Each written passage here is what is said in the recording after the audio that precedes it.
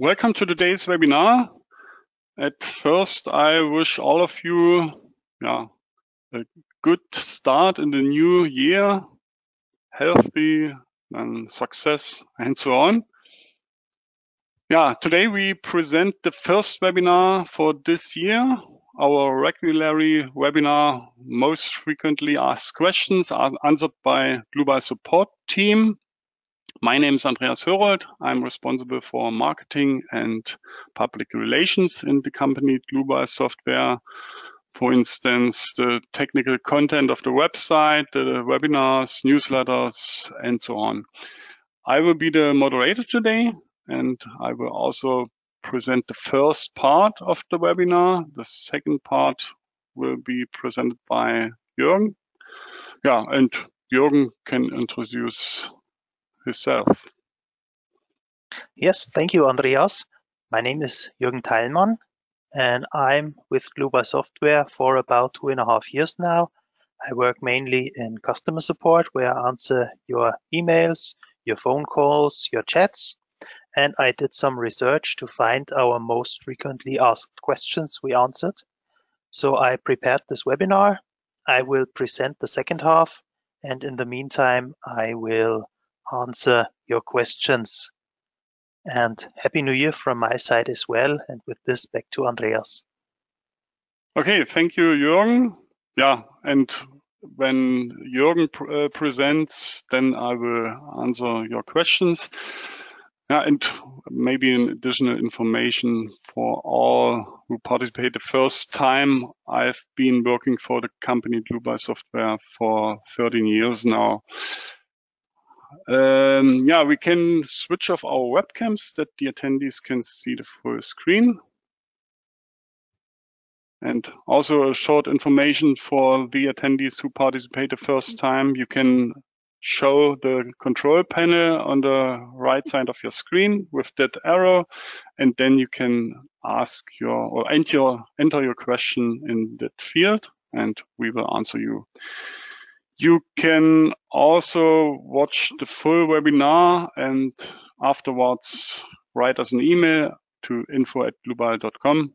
That's the other possibility. Okay, then I turn to the program, and that's the first model. And the first question is, when I start the steel design in the serviceability limit state, I get an error message that the member sets have incompatible local system of internal members. What does that mean and what should I do? At first, I would like to show you the warning message. It's also valid for other materials, also for the serviceability design for timber or aluminium constructions. So I switch here at the bottom in the table steel design. I run the steel design and get this plausibility check warning. Steel design member sets number 1 and 2 has incompatible local systems of inside members. I can press that button, switch access systems, then the program corrects that automatically, but I would like to do it manually that you can see what the program do with clicking that button. So at first I show you the local access systems of the members. Left at the bottom, I turn to the navigator display, and above you can see the members, and I check the member access systems. So now you can see the different member access systems. The access in that direction should be, or the reason for that direction should be that the model was created, or the left half of the model was created and then mirrored.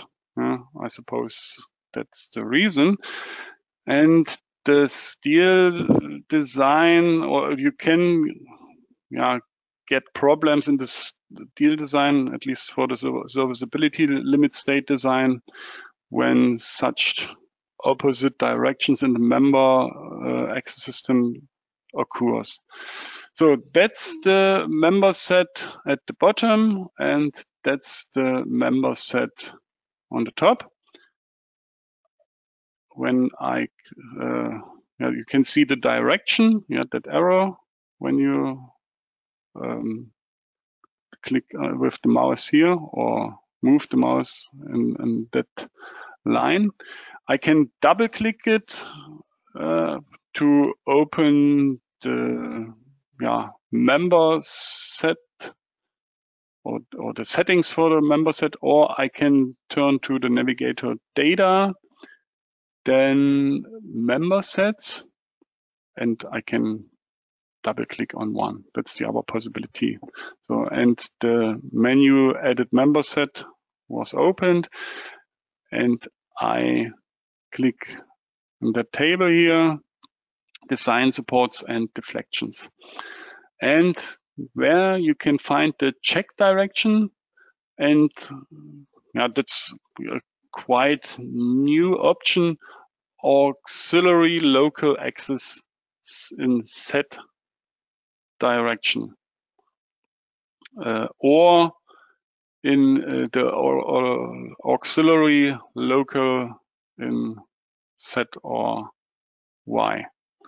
For in that case, for the serviceability limit state design, the local axis set is sufficient. Okay, and I can do that also for the second member, but I can also select both and do it for both in one step. Okay. So, and how you can display this auxiliary axis system in the navigator display, I can uncheck this and check the member auxiliary axis systems. And now it's correct for the serviceability limit state. Those are help axes. So, and now I can run the steel design calculation. I turn to the navigator results,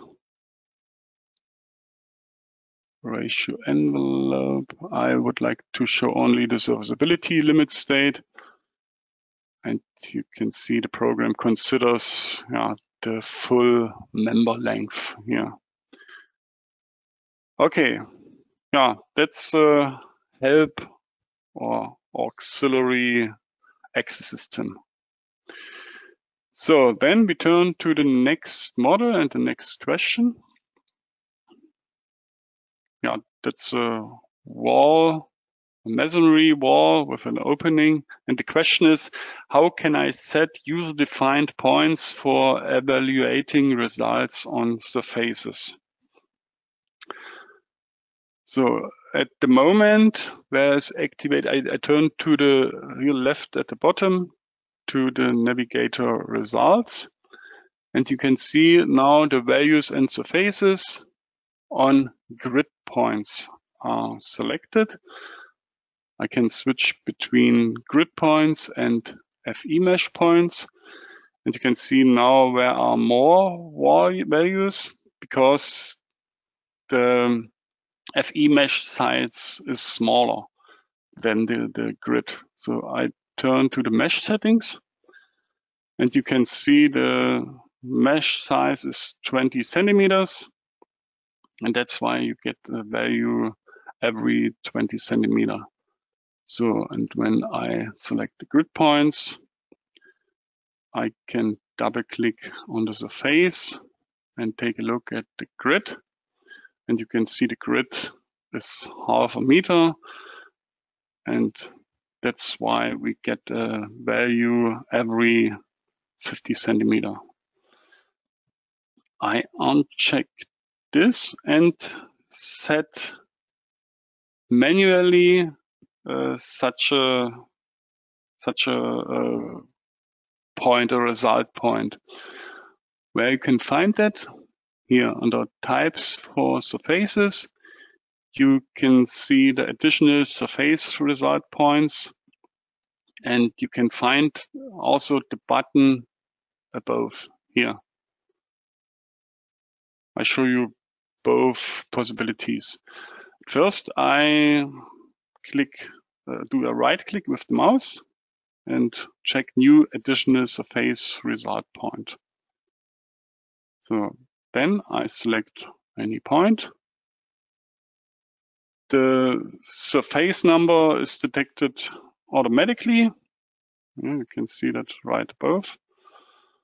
I create a new point on that side, press OK, and you can see both results. And the same workflow is with the button above. I can set the different additional surface result points.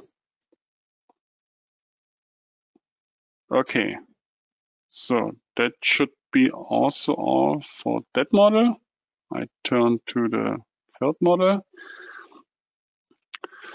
And the question is, can I increase the loading gradually in RFEM 6? Yeah, that's possible. A cube was created that is just in balance between vertical and horizontal load when the loading is shown. You can see load case number 1, vertical load, 10 kilonewton per square meter. And the second load case is the horizontal load, also with 10 kilonewton per square meter. So then I select this line support, and you can see it is supported in Z direction, but where is a nonlinearity failure or if negative P set. You can also click the edit button. Now you can see this nonlinearity. The cube can be lifted up when the horizontal load is too large. And we would like to simulate that. How can you do that? So I turn to the load case and combinations. I select any load case.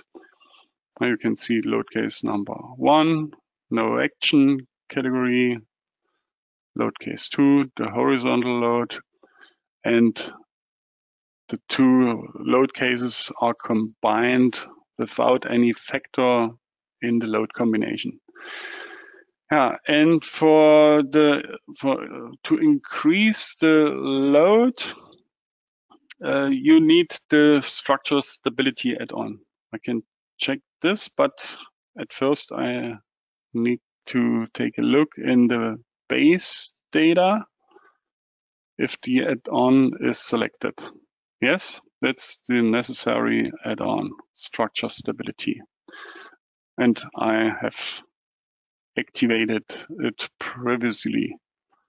So I double click on that again, turn to the load combinations, check or set this check, and I have to create a new stability analysis setting.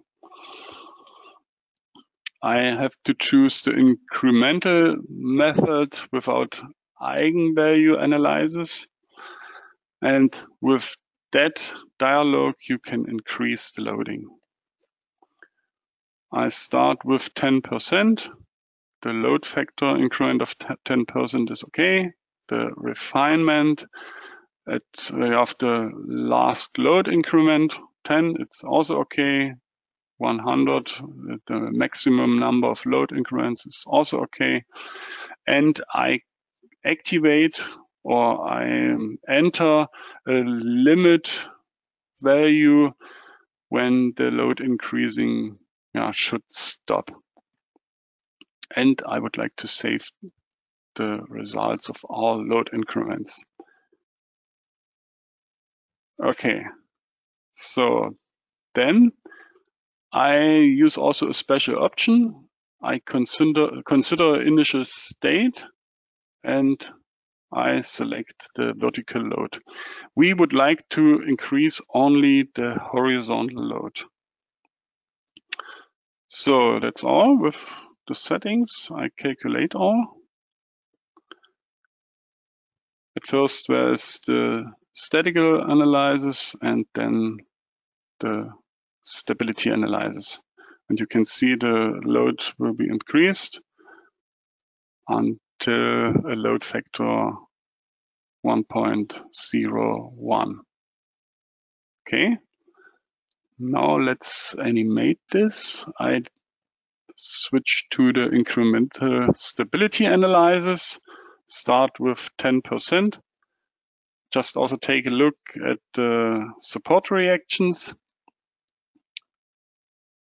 When I increased or changed the load increment, as higher the load increment is, as higher is also that support reaction, and that support reaction is lower. So, and when I switch to 100%, where there's no support reaction and that line support, and when I increase the load to 101%, the cube is lifted up. We also present the webinar about buckling analysis, where we use this function, and this function can be used also for our stability analysis, that you can increase the load until the system collapses. At the end, I would like to show you the result or the calculation diagram. In the navigator data, you can find the calculation diagrams. So I switch to the increment stability analysis. Increment is okay, maximum deformation, and no, I used the load factor, that's better. Okay, and you can see when I at 100% load factor 1, there's no deformation, but then higher than 100%, then we get a deformation. And you can print that graphic in the printout report or directly as you want. Okay, that should be all from my side. And I hand over the screen to Jürgen, and he can continue with the third question. Yes, thank you, Andreas, so far. I will need a second to choose the correct monitor. So you should be able to see my screen. Yes. Okay, just didn't show me, but okay, good. So I start with the first model of me, the fourth of the day. It's a topic about concrete, and the question is, according to Eurocode 2, I can reduce the support moment of a continuous beam. How do I consider this in RFEM 6? So what I have here is a continuous concrete beam. I just use my display navigator to hide our reinforcement, and I switch to the wireframe model as well. So we have this calculated beam, and in the navigator results, you can see on the design checks on members, I go to the ultimate limit state and just open this up. Oops, the wrong one here.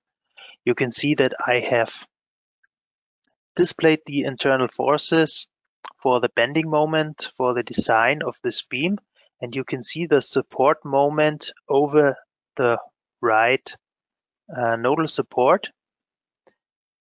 It's very narrow and a high value. At the moment, this design check is fulfilled, but in many cases, because of this peak the design check is not fulfilled. So people keep asking the question I just read, and they cite from Eurocode 2, saying regardless of the method of analysis used, where a beam or a slab is continuous over a support, the design support may be reduced by an amount of delta MED. So this 96.11 kilonewton meters can be reduced according to the standard we are using here. Okay, to do this, the check, this reduction is implemented in RFEM 6. But to use this reduction, it is mandatory to have design supports. So what are design supports? I go to the display navigator and activate the types for members. And for every member, you can define these design supports, these pink blocks. And you can edit them directly via double-clicking on them. There you have this concrete type of design support with a support in the local Z-axis as well as the local Y-axis. You can edit the width and depth of these design supports. Let's say we have 40 centimeters of width and the depth may be just adjusted to the width of my beam. You can also toggle between a monolithic connection. You can see the bitmap on the right-hand side of the dialog, or you can uncheck the monolithic connection. I just leave it like it is. And to assign this design support to that certain node, you can do this within the member dialog. So I double-click on the member itself. And from all our tabs we have for our concrete design add-on, I go to the one most on the right where it says design supports.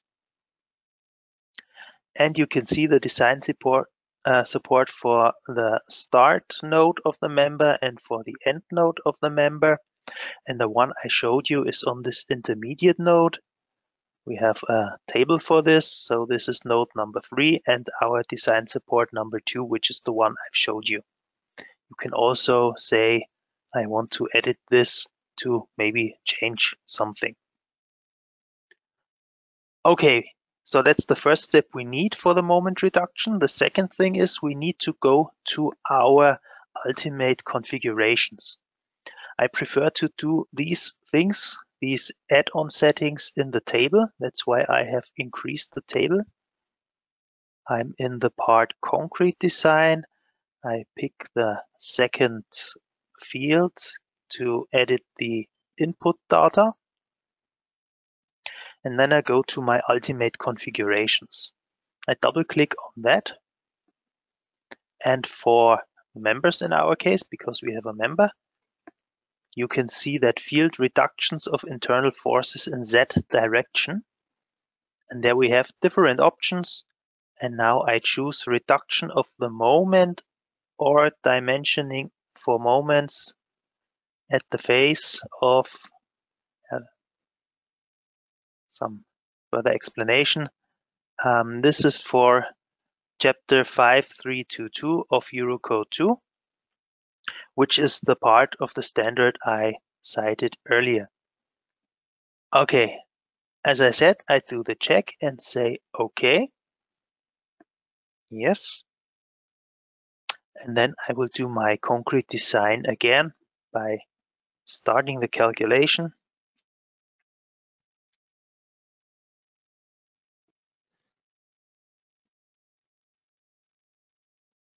And then I just look at the model from this angle. I hide the types for members. And now you can see that the curve of our bending moment is flattened and it's a bit widened because this support moment is spread out over the width of our design support. And now we have certainly reduced the maximum of this support moment, and also the ratio for our design check therefore got decreased. Good, that's for model number 4. I will switch to model number 5, which leads me directly to question number 5, which is I have defined an additional reinforcement on a punching node. However, it is not considered in the punching shear design. What is the reason?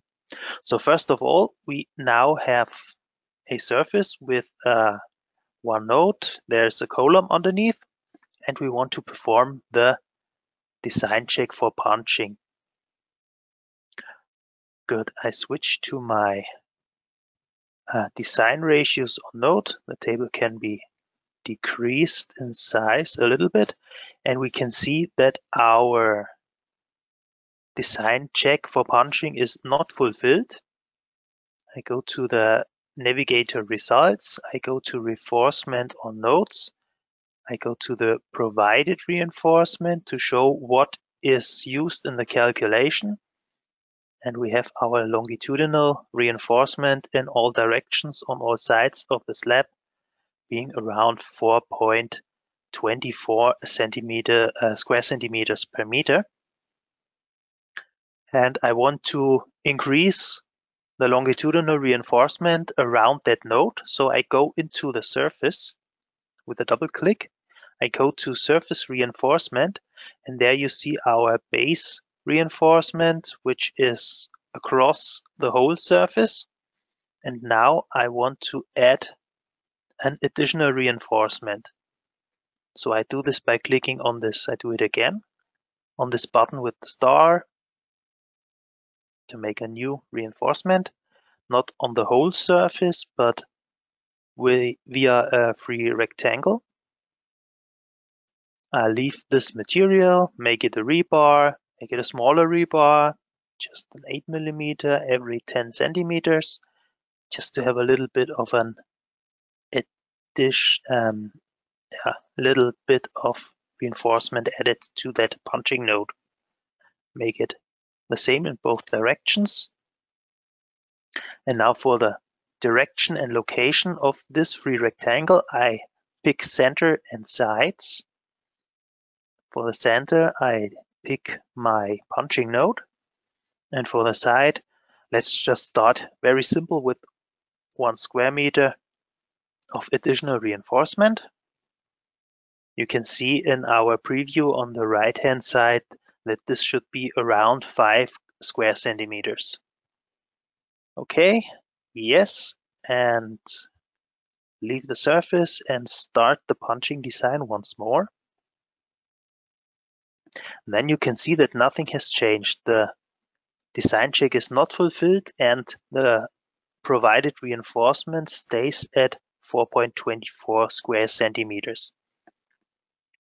Okay, to see what's the reason for this, I go to my result details of the design check by double clicking on this very line of our table. And when I go to provided longitudinal reinforcement, I just expand this by clicking on the plus, and it tells me the required length of reinforcement in X and Y direction is 1.32 meters, according to chapter 644, sentence 1 of Eurocode 2. And these values, this 1.23 meters, this comes from the minimum length you have to use for a longitudinal reinforcement to use it for the punching design. And this should be at least 6 times the usable thickness of the slab plus 1 time the diameter of the column beneath it. So this calculates to a sum of 1.32 meters. You remember I have only used 1 meter, therefore this extra reinforcement cannot be used. So I now know the mistake I have made. I go back to the surface and extend this free rectangular reinforcement by editing it, going to direction and location, and let's give just a little bit extra 1.32 was the minimum. I say I use 1.35 meters. Okay, yes. Okay, and I do the punching design once more. And then you can see it's almost fulfilled. And now the longitudinal reinforcement provided is at about 10.26 square centimeters. So this is just okay. Good. Another point I want to say here when I show the FE mesh, that I used a rather fine mesh to calculate the slab, because when I now edit the mesh settings, make this a really coarse mesh with 1 meter of element length. I go to the calculation once more. That it might be that you have used the correct minimum length for your additional reinforcement, but it's not considered in the design check.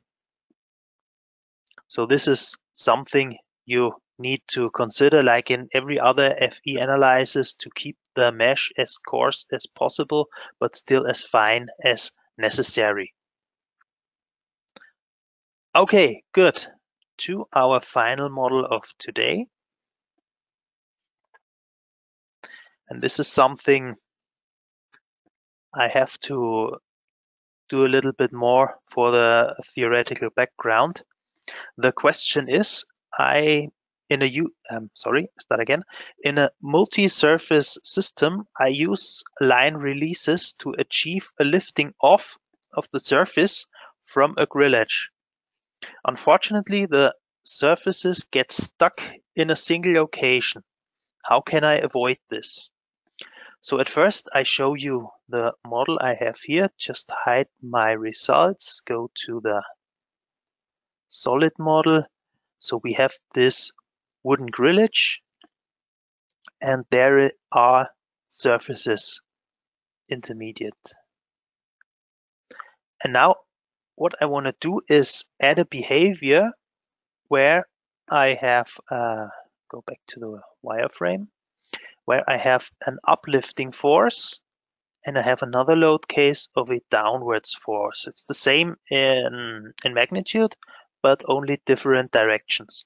And I want a behavior where this result is correct for the downwards, forces, so that the surfaces lay on top of the grillage.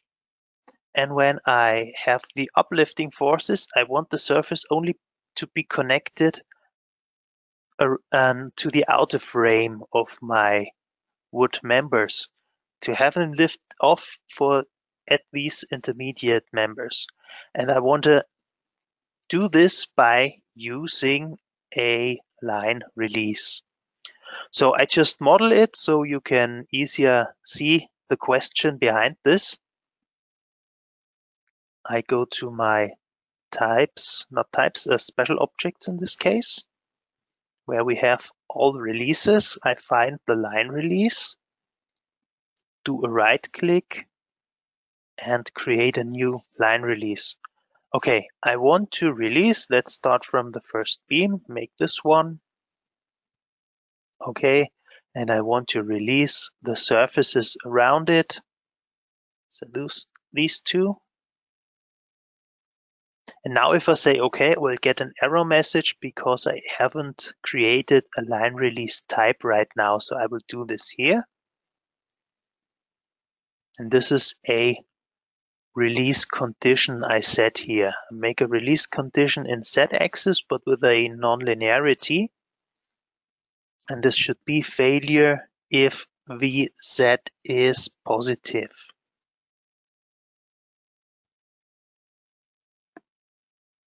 Okay, I say okay, and I get a warning because I have not 100% correctly defined my line release. There are some problems with the topology of my system now. The program RFEM recognizes this and gives me some suggestions on how to repair this. Okay, I read the suggestions. It's action number 1, add definition nodes. Action number 2, add members and another surface. So I don't want to add members, to be honest, because I want to separate the surface from the members here. That's why I go to action number 1. And seems okay. I create another line release. It's just the same routine. I use the same line release type. I pick my surfaces.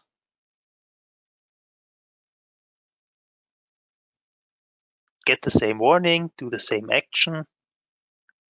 Then when you do the same things again and again, I guess you know that by now, but just if someone hasn't heard by now, when I hit enter, I come directly to the last dialog I had before. So this is some trick to speed up your modeling.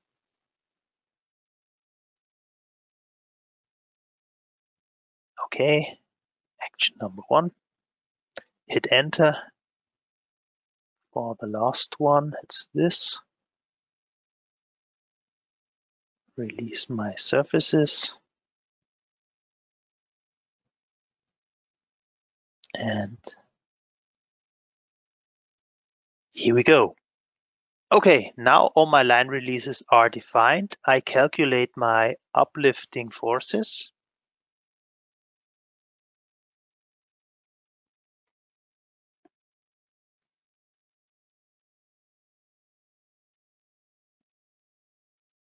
And this is now exactly what we had in the question I've read out before, that the system gets stuck in this very one node. All the other parts of the lines lift off as I intended it. And I just have the problem with this inner node. I just hide my results. And also in this case, go to the display navigator to hide my members to show you the logic of the logic the releases use.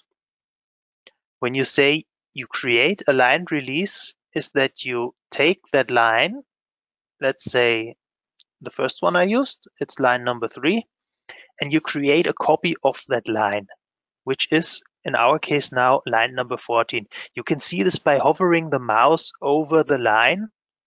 If you don't see this by hovering the mouse over the line, go to the display navigator. Down to the bottom, and there's the pre-selection.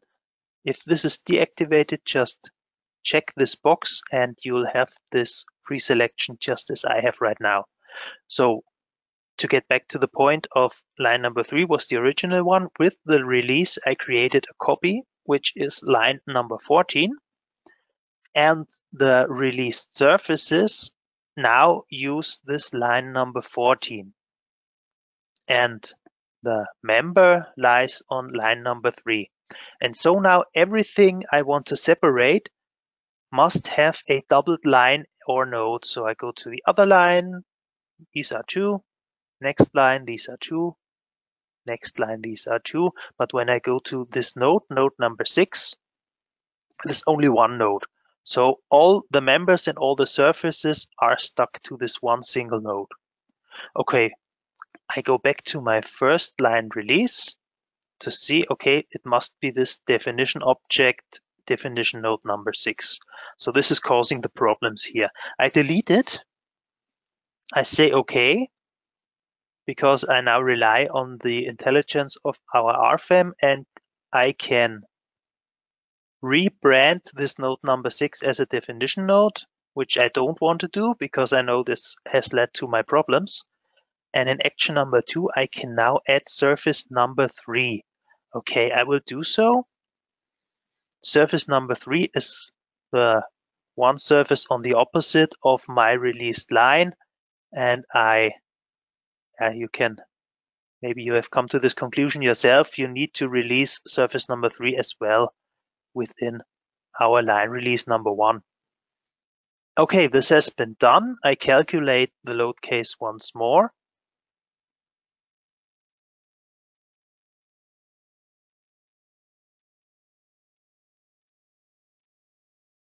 And now look at that, we have the result I intended. The surface is lifting off.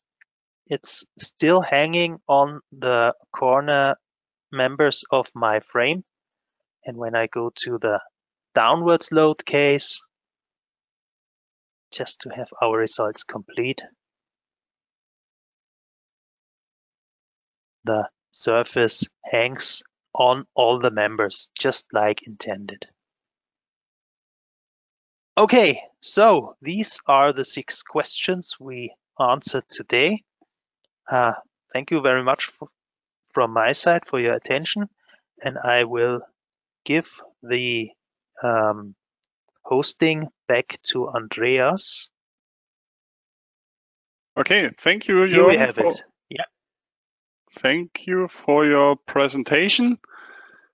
Before I will show you the website with the recording, or where you can find later the recording and the models and the PowerPoint slide, I would like to give you a hint that you can book your free online appointment, such as a product demonstration, for any add-on or for the program itself.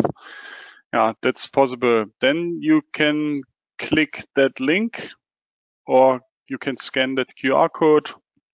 Also, when you would like to get a non-binding offer or something like that, just contact our sales team.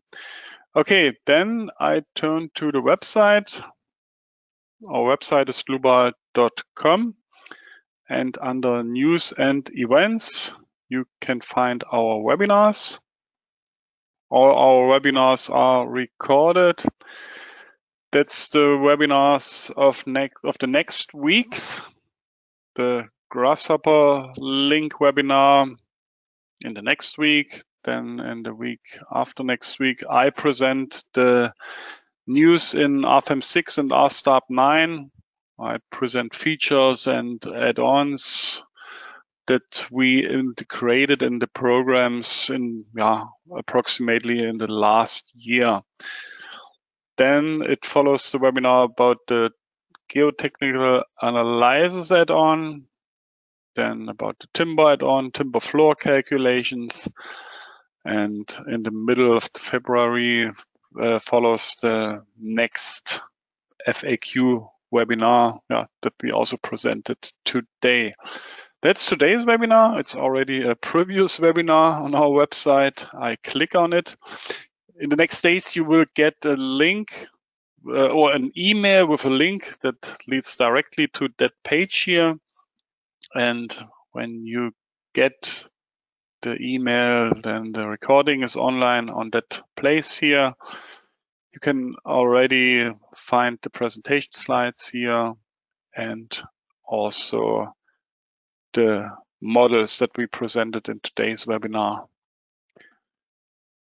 Okay, that should be also all from my side. Thank you for your attention. Thanks to Jürgen for his presentation and for the preparing of the webinar. Maybe a last hint, when you leave the webinar, there's a small survey. Just take the minute to answer some questions. You can score the webinar. Just note that the worst score is 1 and the best score is 5. You can enter wishes for future webinars, but you can also leave the field empty. Okay, I hope we meet each other in a future webinar. Thank you for your attention again, and bye-bye.